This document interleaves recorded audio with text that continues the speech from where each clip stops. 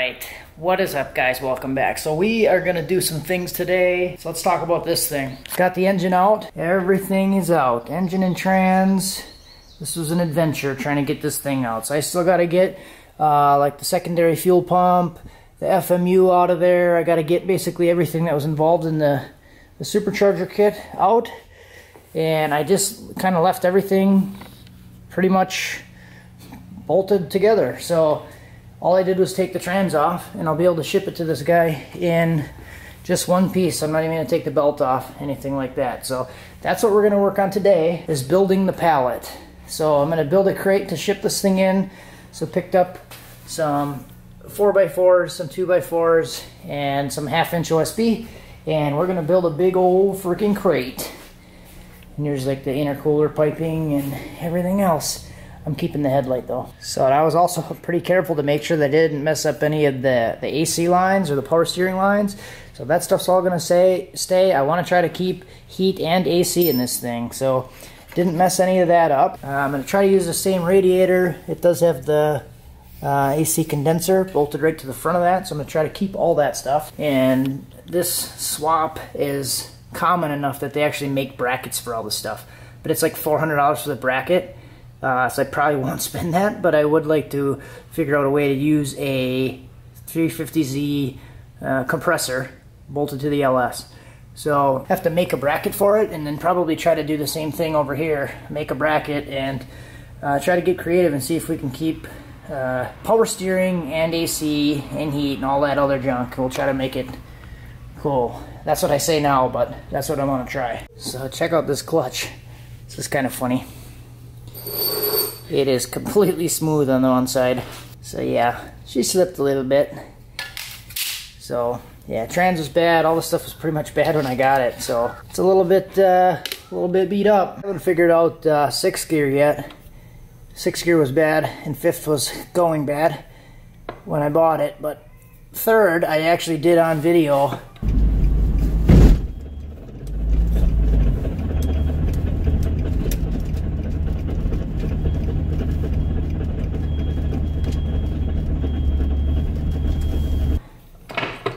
This is 3rd.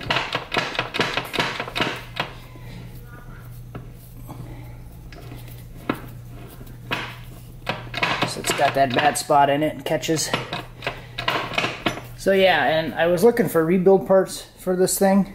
Yeah, so if you guys know, anybody knows the CD01 transmissions or anything else, place to get rebuild parts that's not overly expensive, let me know, because I would like to try to rebuild this thing and maybe be able to use it or sell it or something.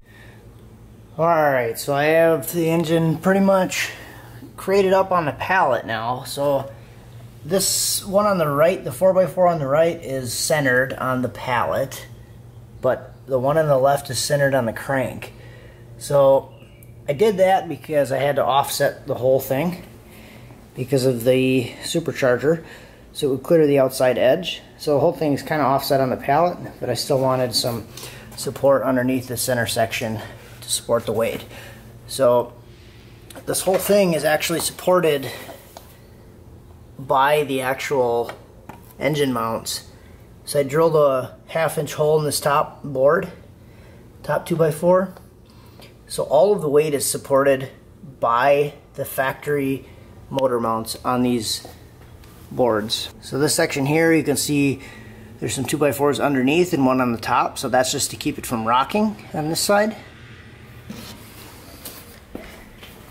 And then on the front side, I have a board here that's actually kind of notched out to contour around the oil pan, and then this one's doing the same thing over here, but I stuffed a towel underneath it. So let's see how sturdy this thing is. So we're going to take it and try to rock it. Don't rock. Put a little weight into it.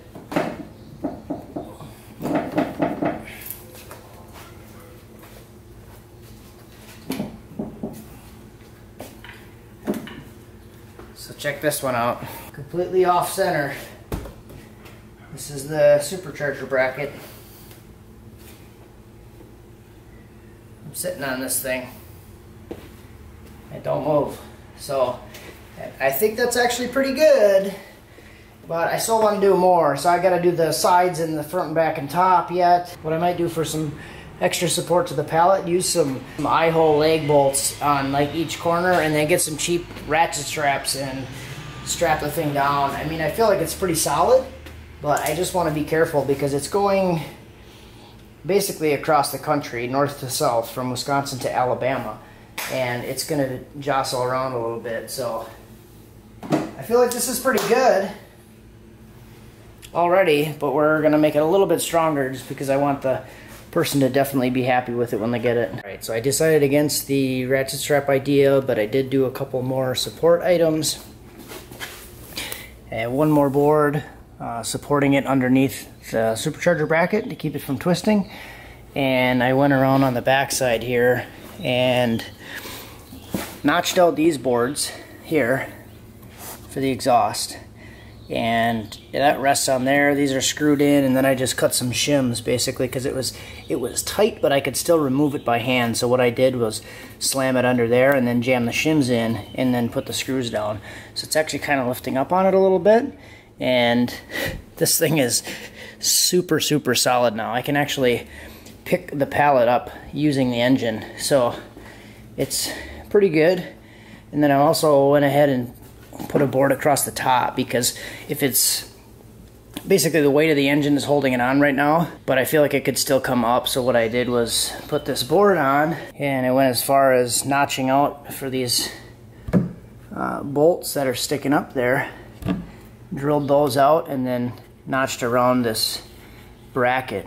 So just used a saw, cut around there so it's nice and smooth, follows the contour of the bracket, and this thing sits completely flush on top of the supercharger bracket. And then I'll be able to use this screw in from the sides, and then probably just run the top of the box across the top of this thing, so I can screw right down into here, no issues there, and screw in from the sides, and that will hold the board, hold the engine down. And we got all kinds of stuff to keep it from rocking, so that should be pretty solid. So I kind of missed recording a few things, so here's some pictures that I took. Here is a separate compartment basically that I made for the intercooler, all of the piping, fuel pump, FMU, all the extra goodies that didn't get in there, but I separated it from the engine.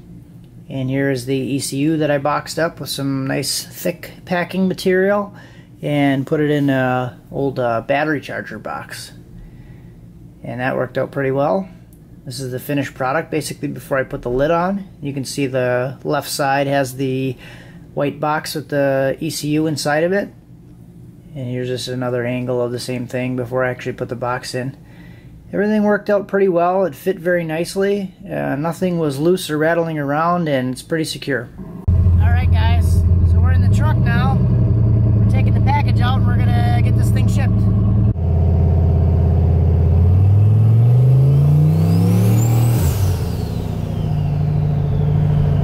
Okay, so the box is all gone.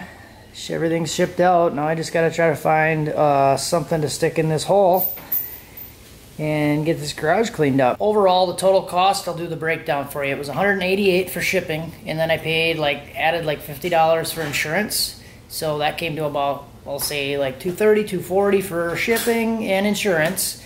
And I paid about $100 for material, 2x4s, 4x4s, 3 sheets of OSB, which I still have a full sheet left over. So overall, to ship that thing, how big it was and how heavy it is, a little over $300, about $350. I don't think that that's terrible to sell something, ship it, and it's going from Wisconsin to Alabama. So it's not like it's very close. I dropped it off at a place that's 5 miles from my house, and it'll be delivered 5 miles from his house. So overall, I think it works pretty good. Just took a little bit to build it. I spent a couple hours for about 3 days building it, so it didn't really take a whole lot of time. It's pretty secure, should get there safely, and that's all it is.